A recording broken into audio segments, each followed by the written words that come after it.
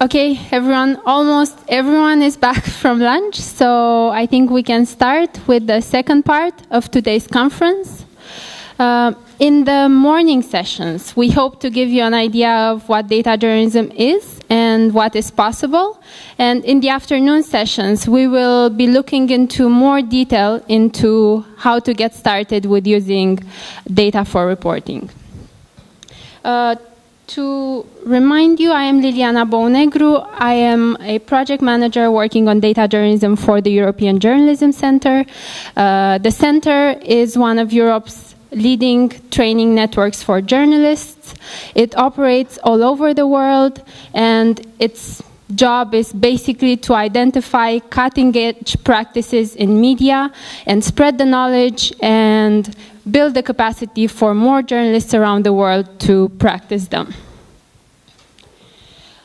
I will quickly talk you through a few free online resources that we produced and that I think might be useful if you want to look further into this topic. And I will start with the website. In 2010, we organized what was said to be one of the first international conferences on data journalism.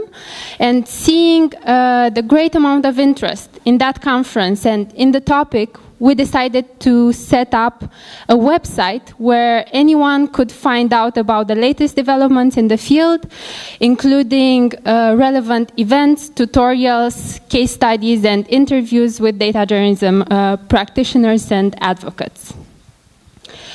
We have leading data journalists sit on the editorial board of this website, including from the New York Times, The Guardian, NPR, and Deutsche Welle. In order to encourage collaboration and exchange of knowledge between everyone interested in data journalism, either programmers, designers, journalists, or open data enthusiasts, we set up a mailing list, a public mailing list, and over 800 people signed up to the mailing list so far, and anyone is free to join. And sorry about that.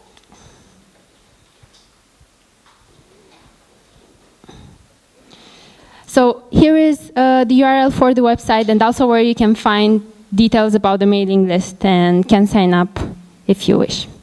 The second resource that I'd like to mention, and one of the most exciting projects we've been working on so far, is the Data Journalism Handbook. We published the handbook at the end of April, and the handbook is a free, collaborative, open source reference book for anyone interested in this topic.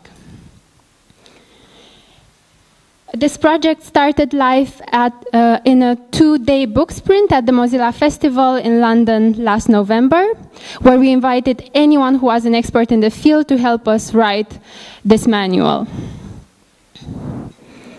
The task was quite ambitious. We planned to have the book ready in 2 days, and as it turns out, it was too ambitious because it took us in the end 6 months to complete the book.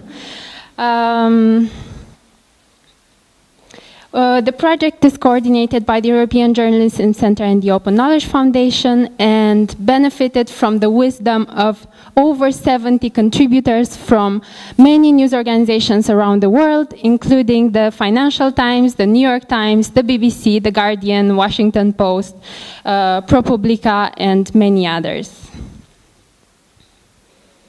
So if after 2 days at the Mozilla Festival, we had around 60 pages and 20,000 words from 55 contributors, after 6 months, we've made great progress and collected over 250 pages, over 60,000 words from over 70 contributors.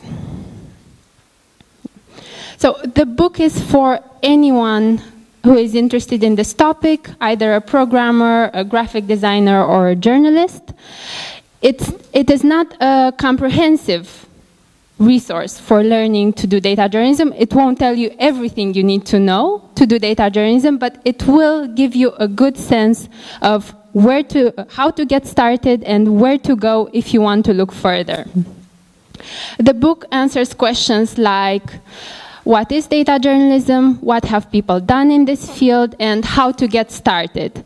From where to find data, how to request data, what tools to use, and how to find stories in data. Yeah. I will very quickly talk you through the structure of the book so you can get a better sense of what you can find out from the book. The introduction tells us what data journalism advocates and practitioners think that data journalism is and why they think it's important.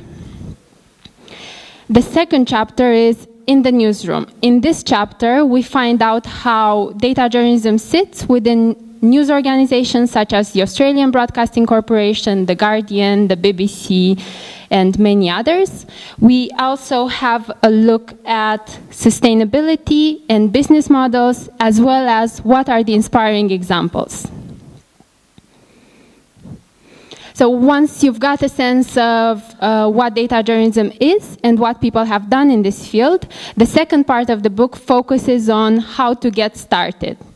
And the first step is getting data. In this chapter, you'll find out how to get data by using freedom of information laws, by getting data from the web, by scraping, using open data portals, and also how to crowdsource data collection. The next step is understanding data. And in this chapter, you will learn how to make sense of your data. You will learn tips and tricks for working with numbers and statistics, as well as what are the data journalists' favorite tools for data analysis.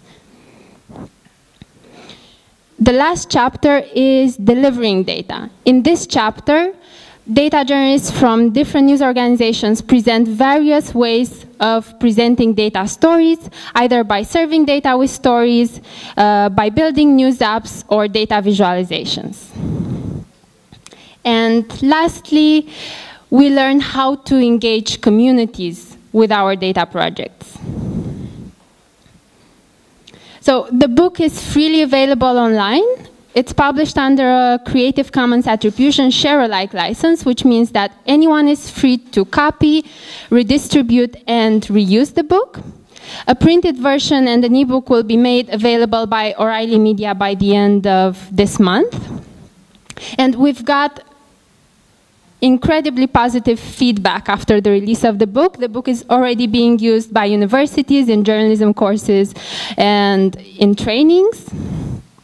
There is also great interest in translations, and if anyone here is interested or is able to support us for doing a German translation, come speak to me in one of the breaks, or if you have any ideas how we might get support for doing a German translation.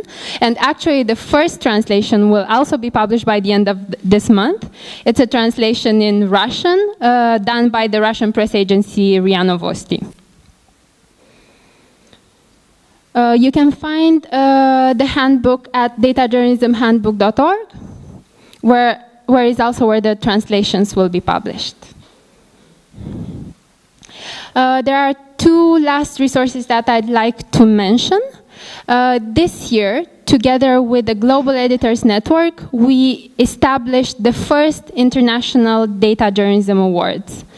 The winners were announced at the end of May. And two of them are with us today, Alistair Dunt and Bella Hurrell. Well, actually, they're still at lunch. Oh, Bella is over there. So congratulations again. In autumn, we will launch the second edition of the awards, and on this occasion, we will publish the full database of entries for this competition. The database will contain detailed information about how these projects were created, and we think that this will be a tremendous resource for anyone who is trying to understand the development of data journalism in different parts of the world, as well as its impact and what are the best practices. So the database will be published on the website of the competition, datajournalismawards.org. The last resource that I'd like to mention is a list of tip sheets and tutorials.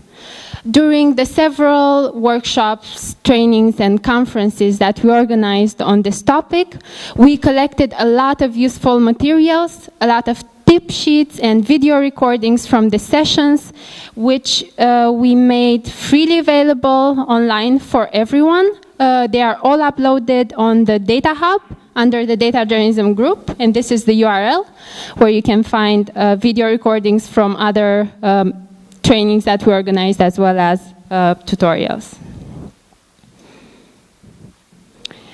So thank you. This is how you can get in touch if you have any questions or suggestions, or if there's any way in which we can help.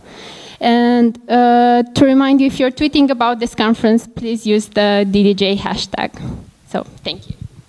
Thank you, Liliana.